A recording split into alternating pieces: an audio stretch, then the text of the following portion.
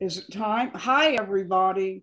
Here we Hello. are, St. Matthew's Bible Study group, and we're happy to meet with you again.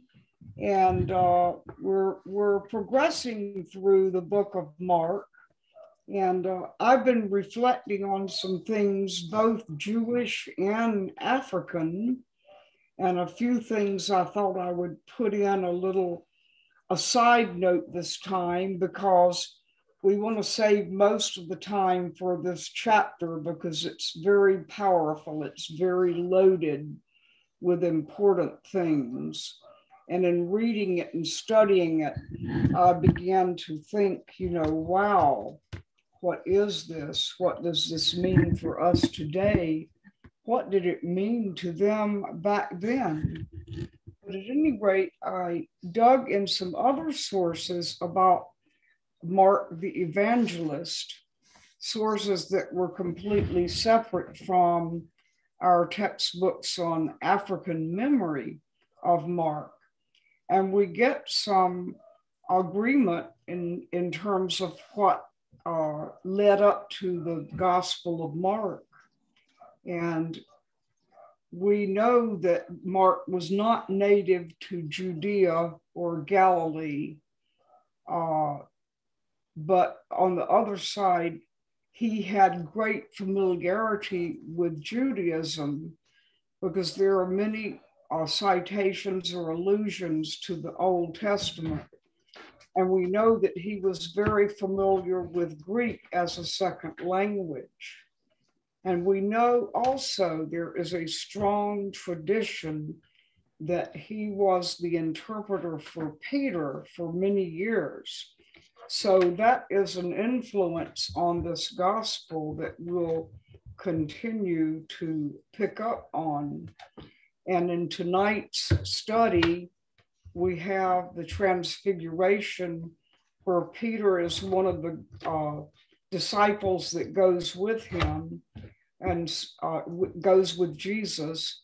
So we're sure probably it's reasonable to think that Mark got a version of what happened at the Transfiguration from Peter.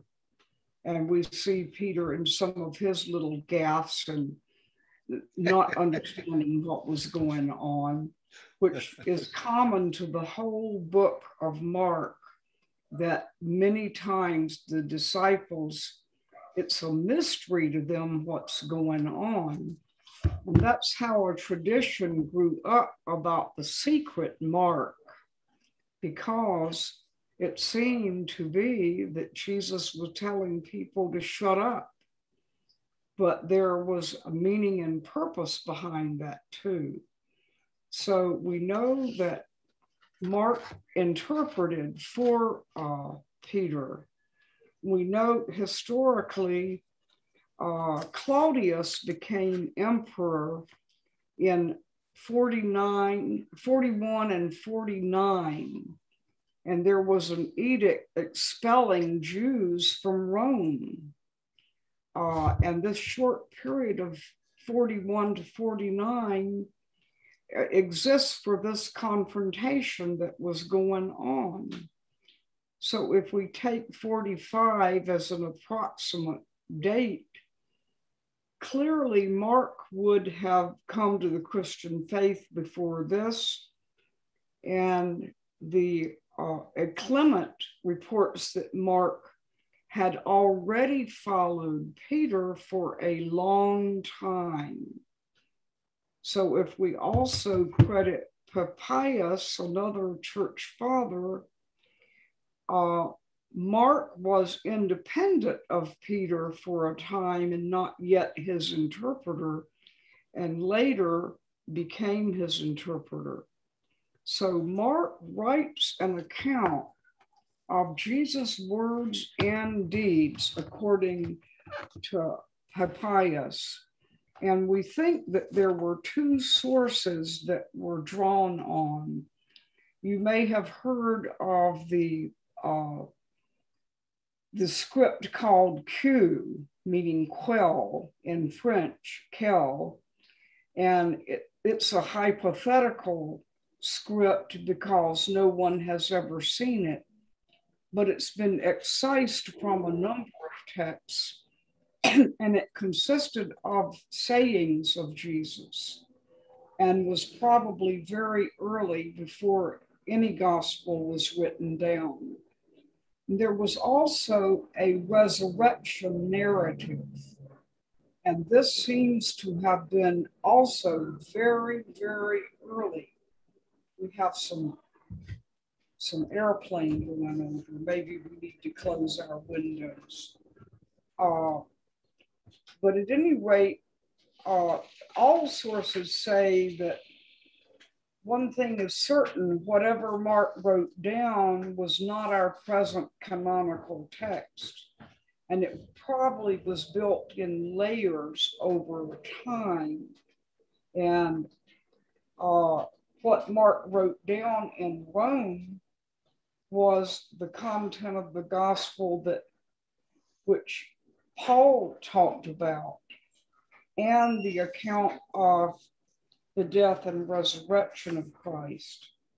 But Mark drew on Peter's preaching and compiled the Passion narrative. But sources say both Peter and Mark would have had to leave Rome by 49 under that edict of Claudius expelling all the Jews. And Peter had met his purpose. He was moving into areas where he would be of more help to Peter at this point. And tradition reports that Mark died in 62, which was several years before the death of Peter. Peter was persecuted under Nero, traditionally about 65. So Mark had a faithful interpreter, and Peter had a faithful interpreter, and Mark was his representative in Egypt. So we're back to Africa again. And they probably ratified Mark's gospel to be read in all the churches sometime about 61 to 65. But we know that the composition goes back several decades before then. So that is one component of what I found in studying for today. We see in tonight's passage again the terms the Son of God and Son of Man, and we gave you a handout a while back about that. If you didn't get it, we can send it to you again. And we see that Jesus says Elijah has already come in this chapter. And that didn't make sense to me, but sources I have suggest that Elijah was being used for John the Baptist, that John the Baptist had come. And at this wonderful transfiguration, we see Peter is wanting to build booths. There was a tradition in the Jewish life of booths, and they had a sacred meaning to them. And it is thought that Peter perhaps wanted to prolong the experience, but it is one of those things that when it happens, it happens. And the way it is described still leaves us with a good deal of mystery about what actually happened. And I think for myself that there are so many layers there, And the best we can hope for is in our worship to re-experience that transfiguration where we become more aware of who Jesus was, where he came from, that Moses and Elijah were forerunners for him, and Jesus is one who's attempting to make this a living experience as opposed to what we talked last time a little bit about religion of the book, where it's becoming more a religion of experience. So I'll stop there. There's much we could say about that, but I think the most interesting material here is actually in the chapter. And but I still wonder, what did Peter tell John Mark about the transfiguration, and how did that get turned into the visual, very powerful visual picture you can have? We know that mystical experiences often are more visual. Words may be limited. And in this case, God speaks and says, listen, listen. And the disciples are overwhelmed in a sense, I think. Mm-hmm. So I'll stop there for now. Let's move on into the material of this chapter, because there are several major parts in the chapter, not just the transfiguration, though I must say that's my favorite. It's the one I spend more time thinking about. Jon, what are your thoughts tonight? Well, this is another one of those chapters that has a depth and breadth to it that could probably be spent in a semester class just studying this chapter 9. It is so full of meat, and there's much to be said. But like you, Martha, the Transfiguration is the recorded event that strikes me most clearly, most poignantly. And we've probably all heard the term having a mountaintop experience. Very obviously, James and John and Peter had a mountaintop experience, and the whole Transfiguration is an event that is really not only just an event, but it's mystical, it's spiritual, and it's awe-inspiring, and it's gives the disciples a real conversion experience, I feel. I have to call out Peter in this. Peter is a favorite of mine. Yeah.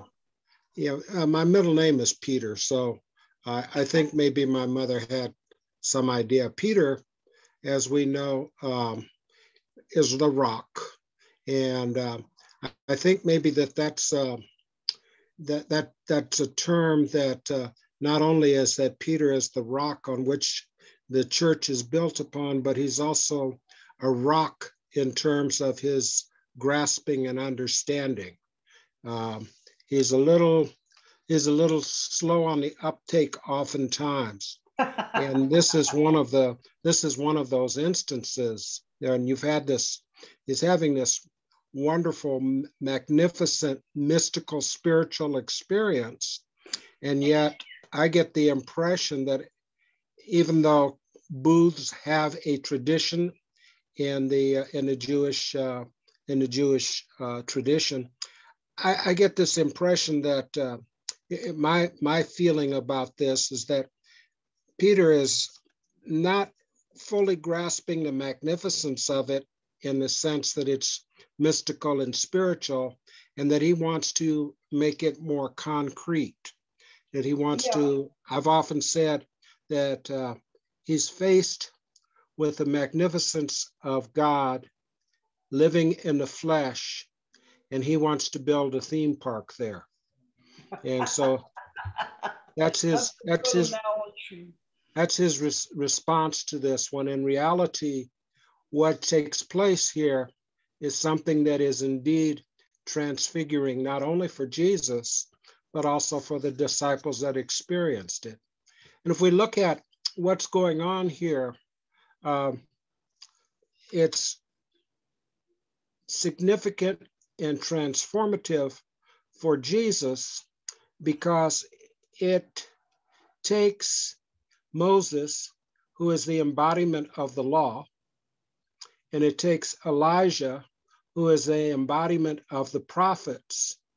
And both of those are there together with Jesus. It's almost as if they're giving an anointing to Jesus, that they're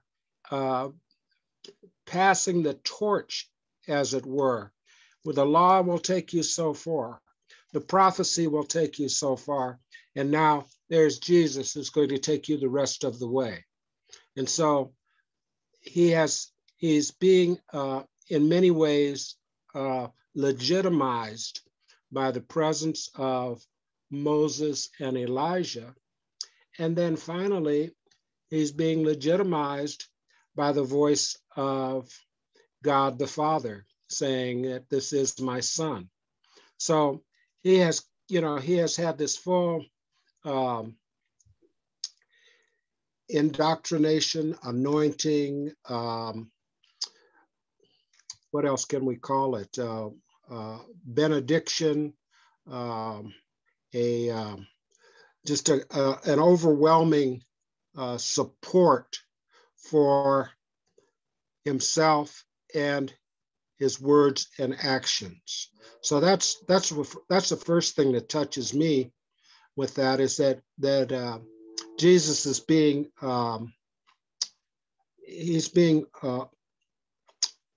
legitimized. And I don't mean to say that he was illegitimate before that, but his mission, his message, and his ministry are being touched by all of the major points: the law, the prophets, and indeed God's word himself.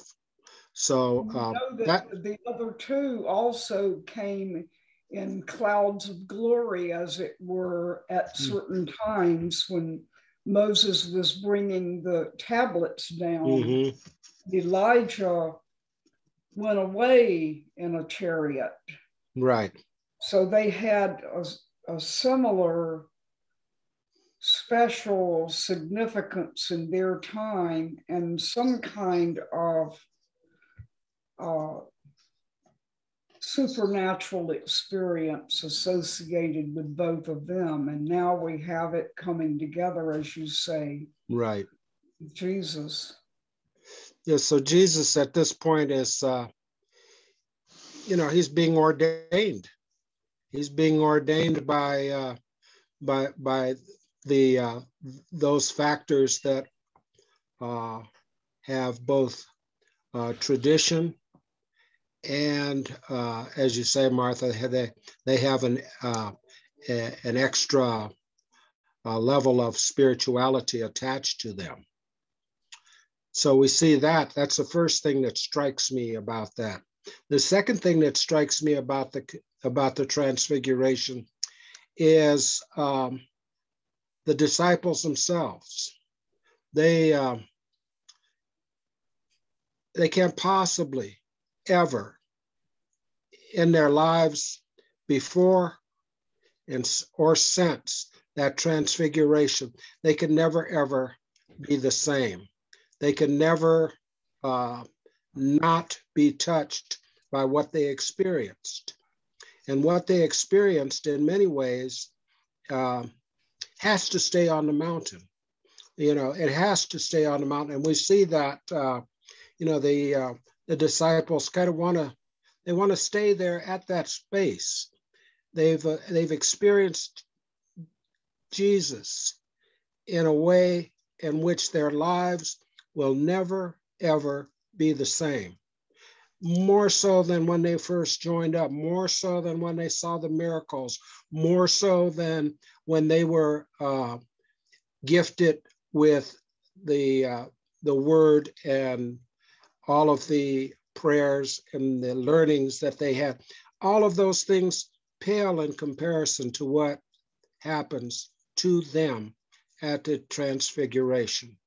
They will never, ever be the same again. And that experience leaves them not only awestruck, but wordless and in many ways uncomprehending what it is that they've experienced. And our experience, perhaps, of encountering God for that first time, when we were first touched by the Spirit, and we knew our lives would never, ever be the same again. We can't explain that. We can't put a finger on it, but we know that we have been touched, we have been changed, and we'll never be the same again.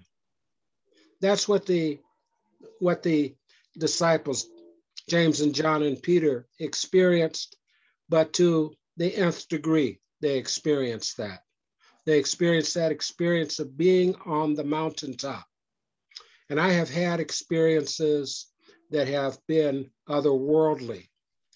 Many of you probably have had experiences that are otherworldly.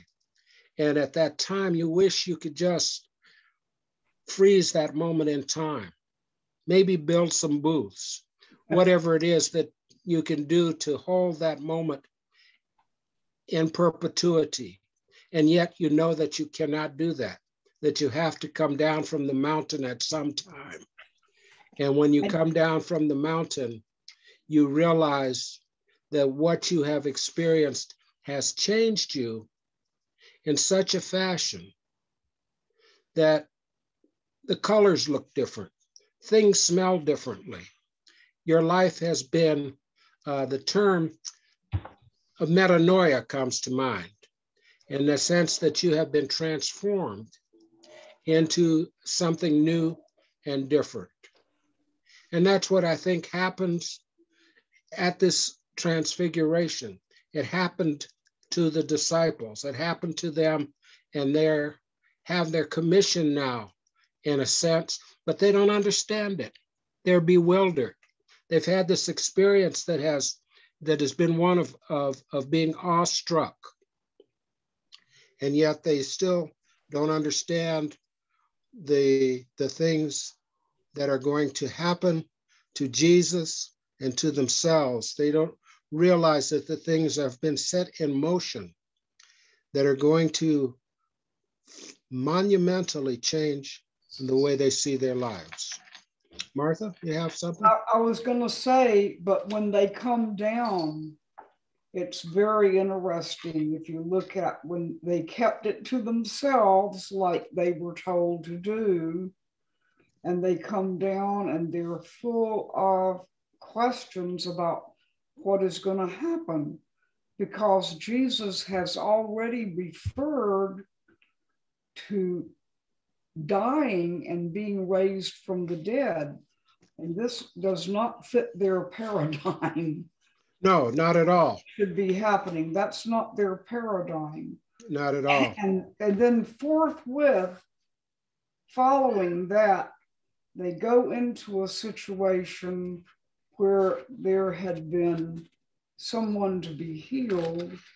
And then we see that the disciples are also arguing among themselves about, who are they, when the real question was, first, who is he? And then we can ask the question, who are we? Mm-hmm. Yeah, in chapter or verse 9, verses 9 to 13, when they're coming down the hill, they are confused.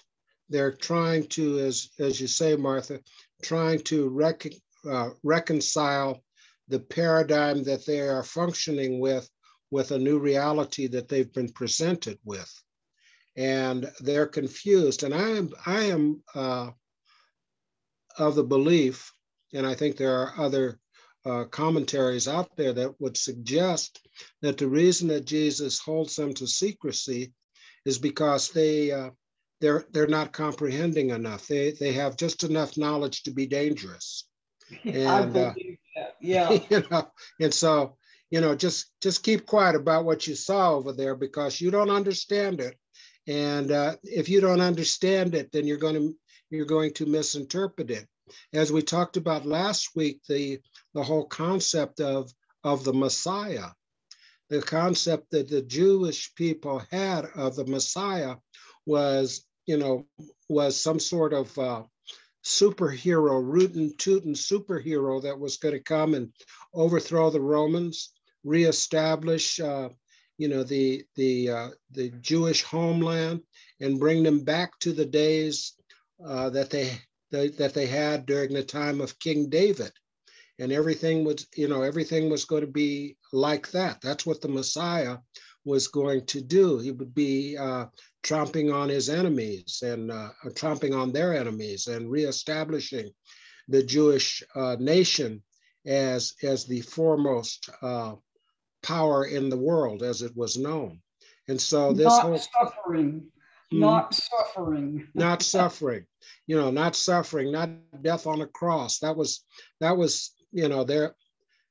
You said it so well, Martha, that their paradigm has shifted drastically. And one of the things that happens when a paradigm shifts is that everything goes back to zero. They're confused. It goes back to zero.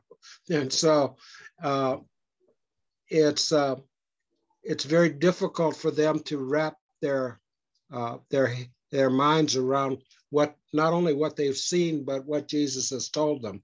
And so they come down the hill and they're confused. And immediately they come across an epileptic boy. We'll say, in this time, many things that we would consider mental or physical ailments were considered to be demonic events. And so if we read that carefully, we clearly see that the boy is an epileptic. Yeah. And so what has happened is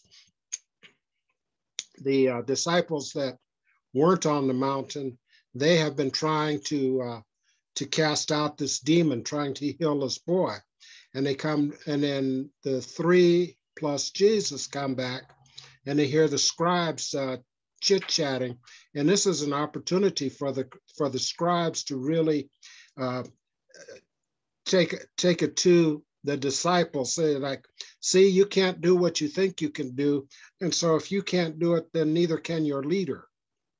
And so the scribes are, they have this opportunity right there to really put the needle to the disciples in front of all of these people. And so Jesus has had this anointing, this induction into his professional journey and his ministry on the mountain. Now comes back to mundane types of things, dealing with individuals, dealing with the backbiting and the sniping that's going on with the scribes. And yet Jesus says to the Father, he says to the Father who obviously has had some frustration because the healing that he has anticipated happening with the disciples has not taken place. And so he says to Jesus, if you are able, as if he is doubting, he has a doubt that Jesus can do any more. And Jesus, much like he does with most of the people that he encounters and heals, he says to him that it's your faith that will do the healing. And so he puts that out there, and sure enough, there's a situation in which the boy is cured. And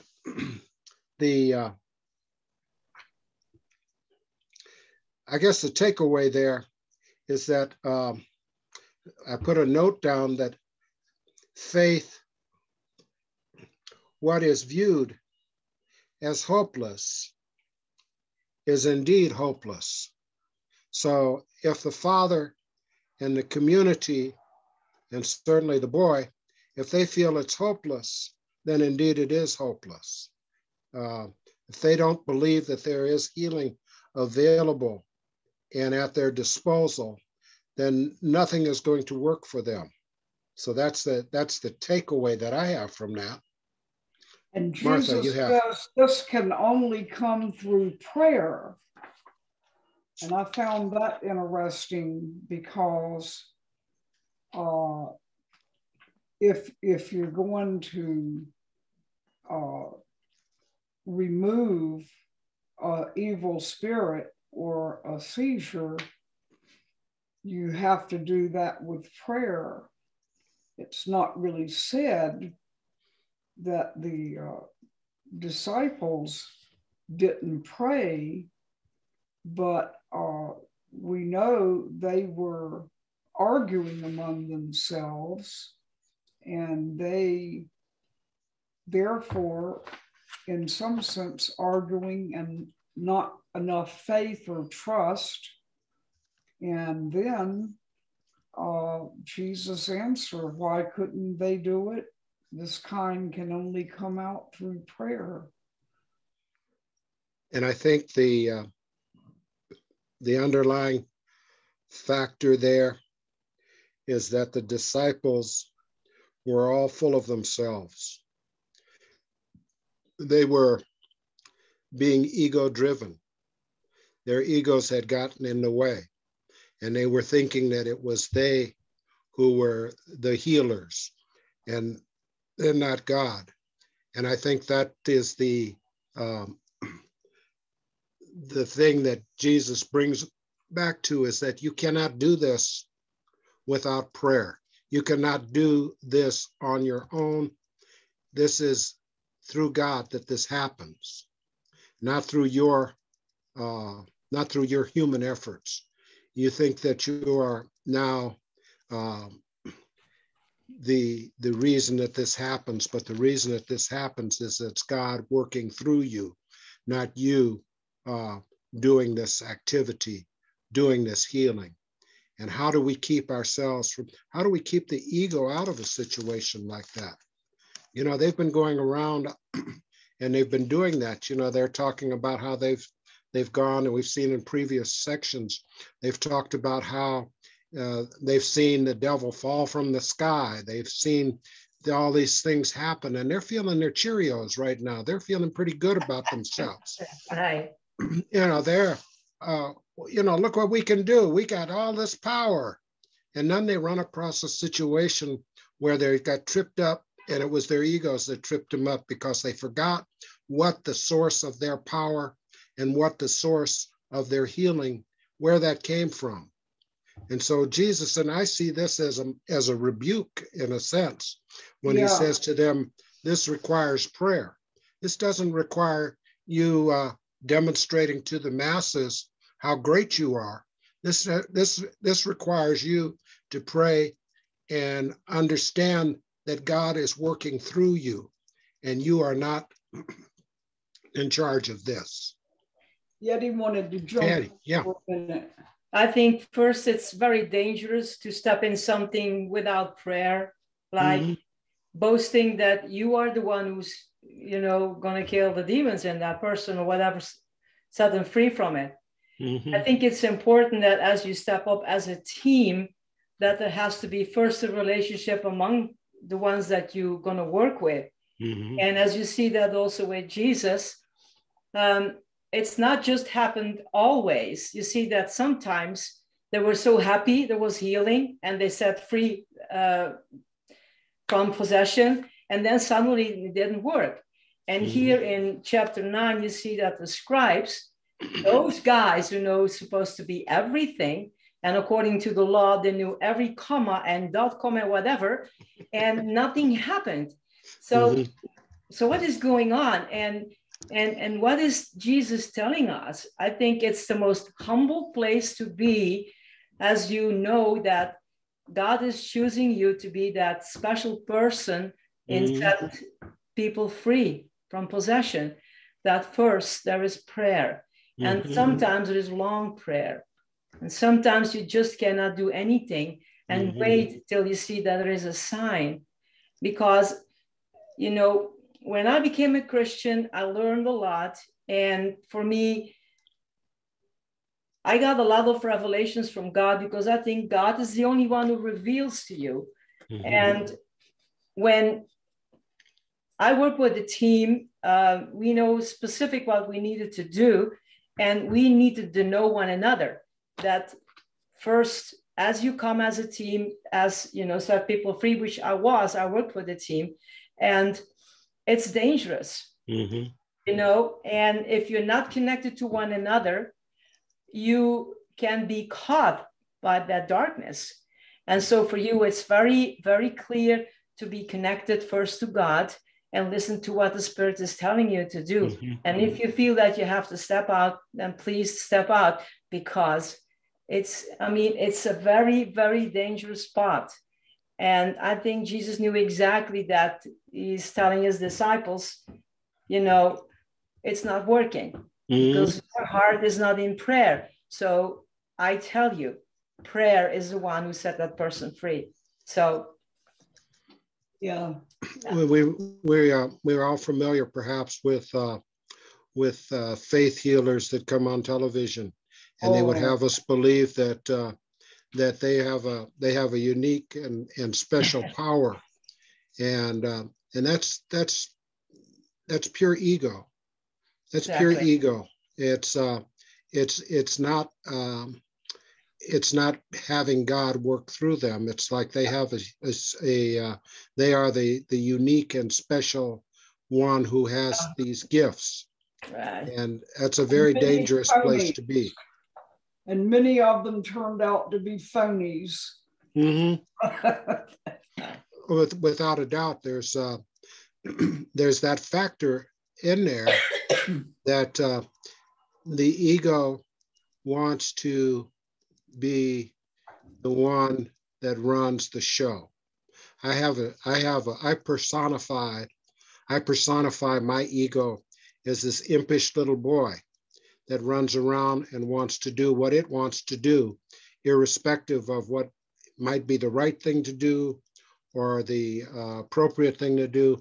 The ego wants to do that. So I have this metaphor of when I feel that coming on, I take that little imp and I put him in the closet and put him away. And so that might be abusive to my ego, but sometimes the ego gets in the way and starts to run the show. The tail begins to wag the dog. So you have to be very careful, particularly in situations where, as you say, you're working with people, you're dealing with people, you're dealing with a team, or you're dealing with people who are wounded, and dealing with people who are marginalized. And you have to be very careful. One has to be very careful if one's in a situation of ministering to people, is to never be in a position of lording over that I know more than you do, or I'm special, and we're in this together. That's what Jesus is saying to each of these people when they get this healing, as he said, it's your faith that has healed you. You know, it's your faith. You've connected to your faith. And the other metaphor that I like to use as far as staying connected is that in your house, you have outlets. And those outlets have electricity in them. But if you don't plug the appliance, the lamp, or whatever into that outlet, you cannot access that power. The power is just there, but it's not been accessed because you haven't made the connection. So that connection with God is like that. You have to access it. You have to plug into it in order for it to be of any benefit. So moving on. Yeah. I like what follows there is that the disciples saw someone healing and told that person to stop because they weren't connected with Jesus. Mm-hmm.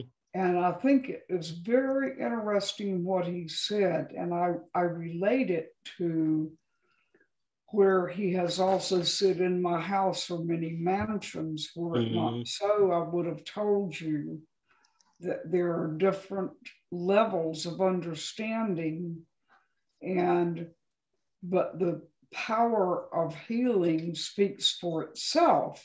Mm-hmm. And he goes on to interact with the disciples. He finds them squabbling about who is the most important. And once again, we see this once again is the egotism rising up as to who's the best, who does it best, who does mother like better? Does mother like you better? You're mother's favorite. That whole sort of thing comes up. And when he takes them to the side, he sits down and he begins to teach. And the sitting down is an important posture for him to take, because as a rabbi, as a teacher, one sits down to deliver their lessons. So he takes the disciples when they're going around about who's the greatest, and he begins to teach them. And he teaches them about what is true greatness. Who is the greatest among you?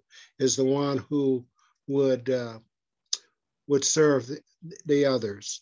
I'm reminded of a homily that Dr. Martin Luther King gave, and he talked, it was a homily around the Good Samaritan and the story of the Good Samaritan, in which all of these people passed the man who had been beaten and was laying by the side of the road, but the Samaritan person stopped and took care of him, and we all know that story. And Dr. King summed it up thusly. He said, people passed by and they asked the question, what will happen to me if I stop to help this person? And he said, the Samaritan asked the question, what will happen to that person if I don't stop to help them? And so that's a fundamental difference. And that goes against everything that the ego wants you to do. The ego wants to protect you, wants to, do all of the things, all of the reasoning. Well, this guy might be dangerous. It might, he might have a disease. It might be a ploy. When I stop to help him, his buddies are going to jump out and mug me. All of those things went through other people's mind. And indeed, those are valid types of concerns. But the question remains not what will happen to me if I stop, what will happen to him if I don't stop? And so that's what Jesus is teaching them about what it means to, if you want to be great, this is what you have to do. You have to ask that question. What will happen to these people if I don't do this? Not what will happen to me. Martha, you're up. I remember when I was young and naive, but idealistic, and I wanted to join the Peace Corps because President John Kennedy said, ask not what your country can do for you, ask what you can do for your country. And I think it's that same principle. Yes, I agree. It's and it leads into the conversation that he has with them about the individual who's healing, and he's not part of their group. That's a matter of tolerance I see there, that he's teaching his disciples, is that the question is that he says, and I think you mentioned this, Martha, the question is, he who is not against us is for us. So, there are many ways to get to this WWJD, what would Jesus do, approach. There are many ways to get there. And so that, once again, the disciples are operating from this special sauce, that they are their egos once again. Hey, he's not part of our group. How can he go around preaching and healing people? He's not one of us.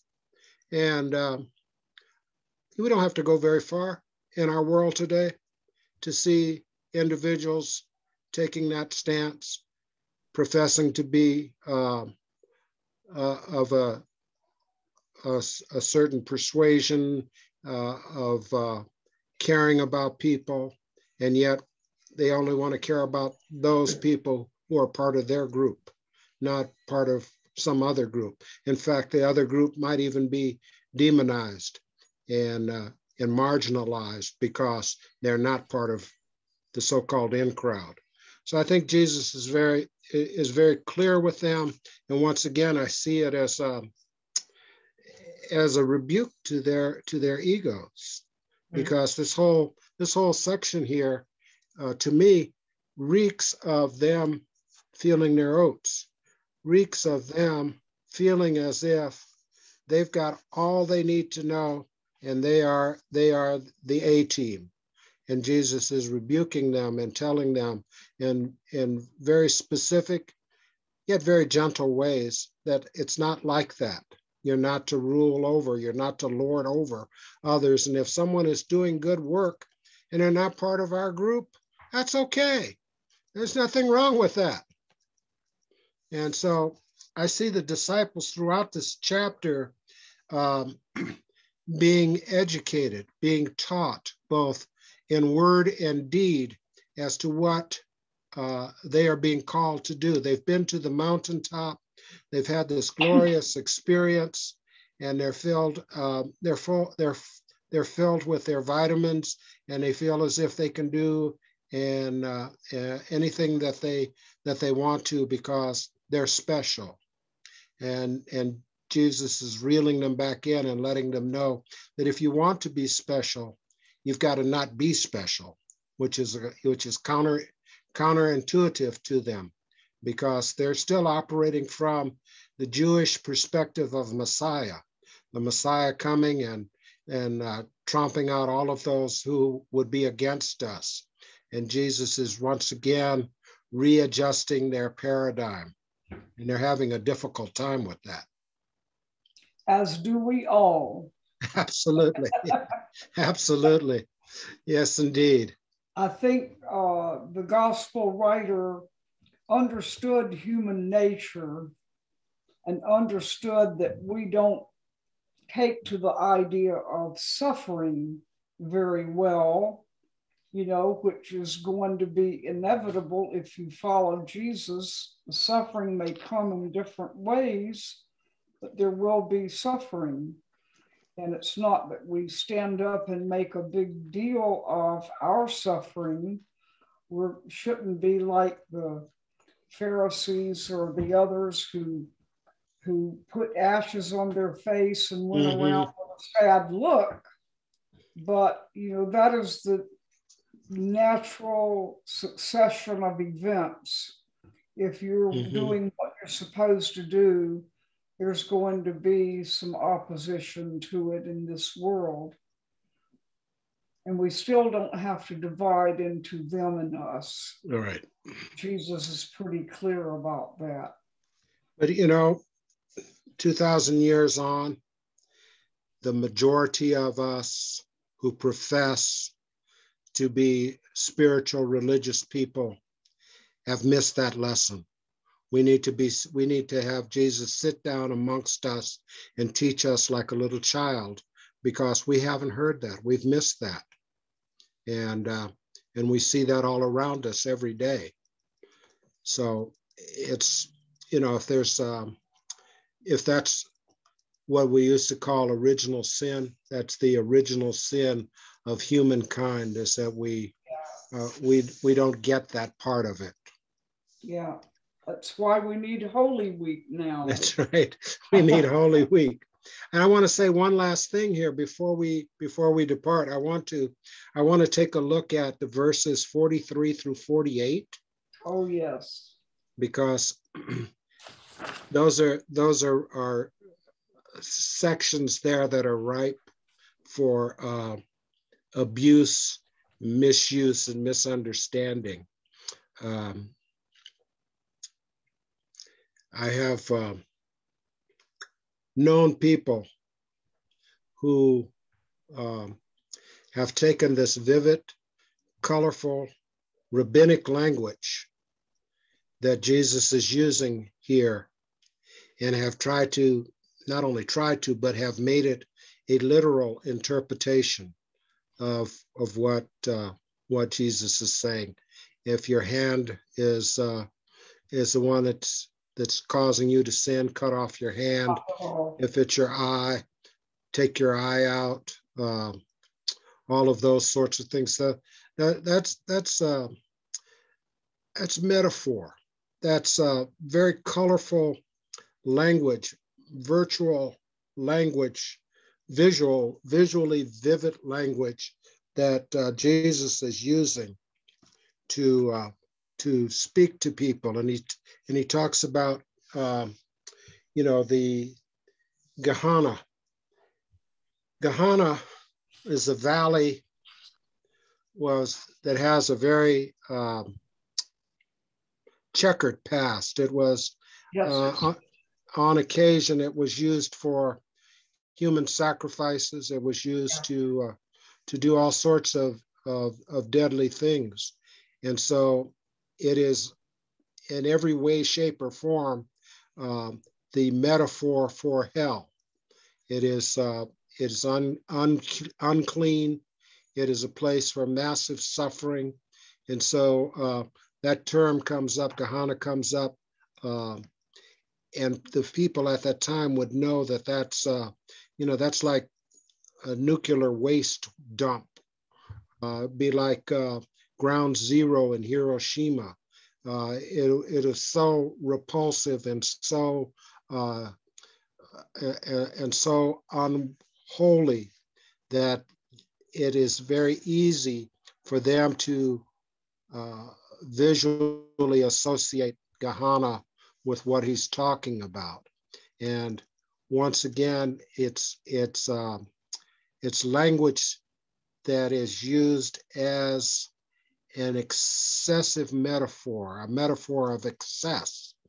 And it's not to be taken literally. It's not to be taken, that you're going around digging your eyes out or cutting your hands off.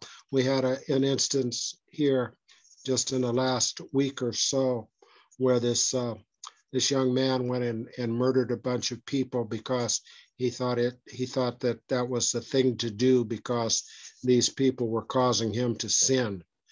He had a sexual addiction problem, and so he felt that it was his duty to take that very literally and kill these people because they were his what we used to call a near occasion of sin.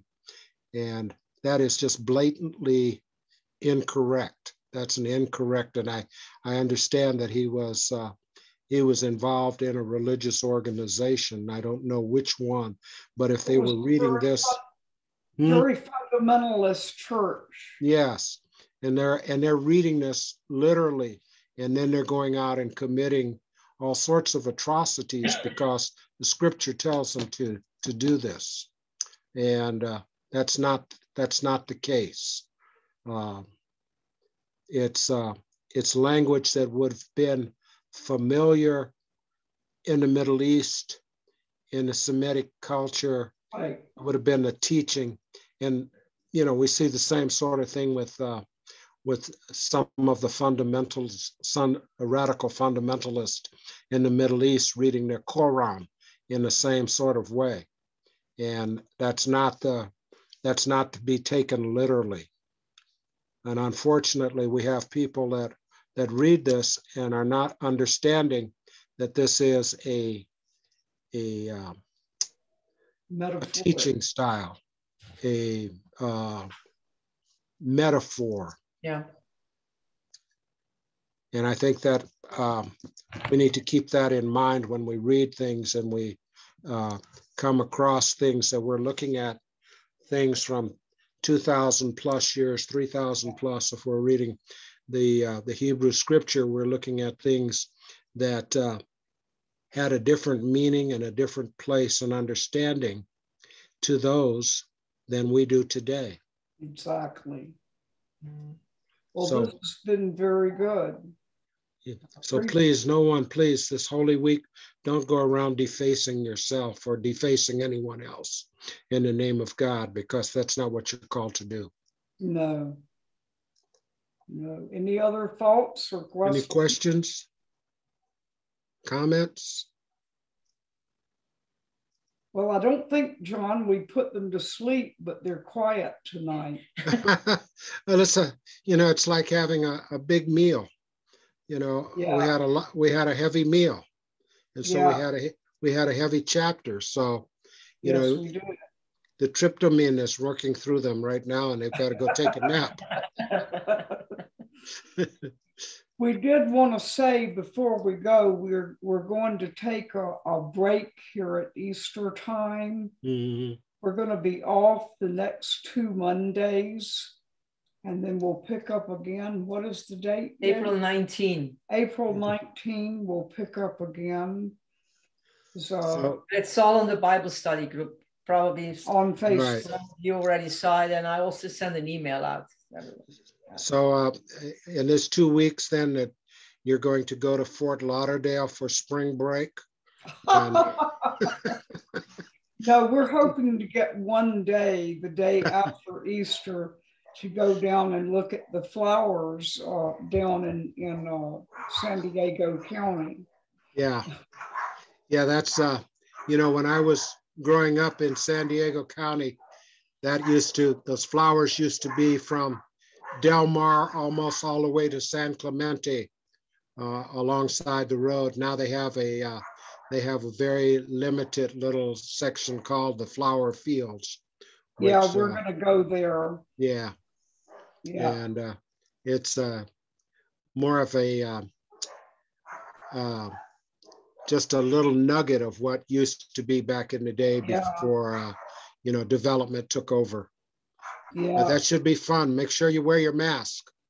They won't let you in without it. Okay.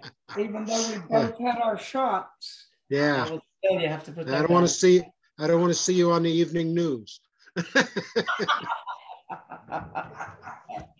Priests arrested. Well, that would be fun. But for what reason? Yeah. You end in prayer. All right, everyone. Let's have a prayer, and you guys have a good Easter, a good Holy Week, and good Easter, and we'll be back on the 19th. Yeah. And we'll be looking at chapter 10 when we come back. Yeah. Right. So if you get to see ahead, we'll try to post some things for you in between there. So, Lord, I thank you for those where we can come together, not only to study, but to work together in your behalf, to be servants like you intend us to be, that we can share the word and we can share the work, and that we can lean on you, trust in you to do the work, that we are instruments, and at times very poor ones, but you got us, Lord. You said you wanted us and you got us. So we pray for everyone to have a good, restful, and good experience in the next week with Holy Week. In Jesus' name, amen. Amen. Okay. Amen. Amen. In the name of the Father, and of the Son, and the Holy Spirit. Amen. Amen. Thank you all. Blessings to you. Blessings. And see you soon, okay? Bye-bye. Okay, Bye. bye, Bye, Gabe. Bye. Bye, Bertie. Bye, Mary, Rebecca. Bye, Dave. Mary. Bye, Father John. I heard your man showed up on Sunday, so you bring him back again. Bye. Bye, everyone.